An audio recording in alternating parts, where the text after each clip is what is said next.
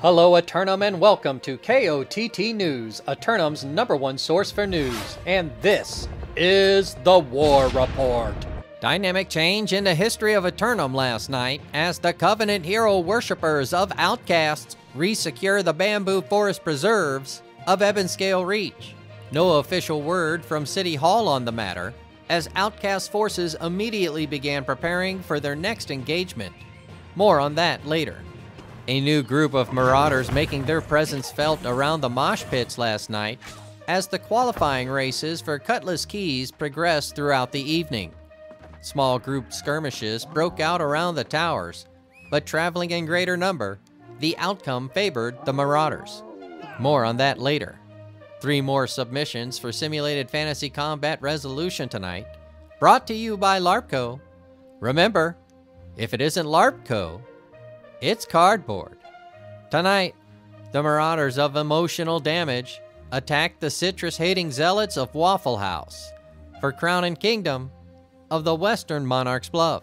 Emotional Damage come to the fight, ready to rush the ailing zealots and push them off the bluff. But will they be able to face their enemy or become stunned by them?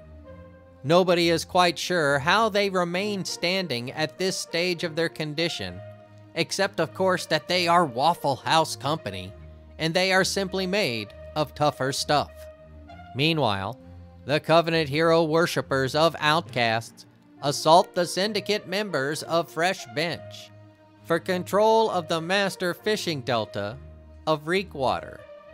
Outcasts go on the offensive again, pressing their momentum and double-timing it through Everfall in order to set up an assault camp outside the fort with all the fences.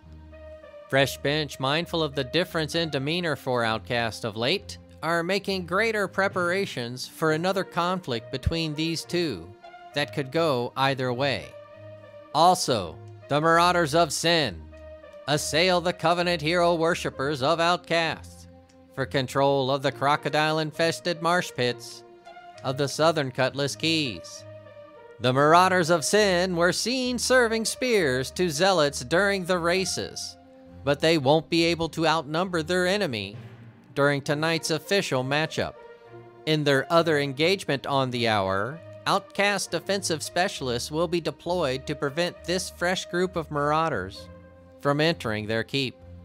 We'll have any late-breaking outcomes and reactions from the citizens tonight at 11. Until then, this has been War Correspondent JChalant, KOTT News.